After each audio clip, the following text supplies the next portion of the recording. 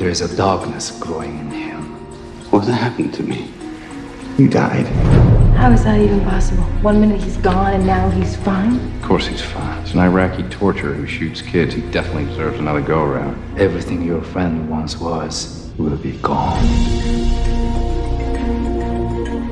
You said you buried your wife. Tell me where. I don't remember. You would remember! You're just gonna leave me. I know. You're just gonna leave me. I will never leave you. You would remember every shovelful, every moment. You would remember if you buried the woman you loved. What if I said you could have anything in the entire world? I would tell you that the only thing I ever wanted died in my arms. When I die, what do you think will happen?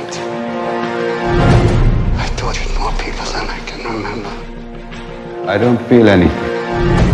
Anger, happiness, pain. Maybe that's best, Sayid. It'll help you get through what's coming. I ask you now that you show me the respect of acknowledging what you did to me and that you remember me. I remember you. I'm so sorry for what I did to you.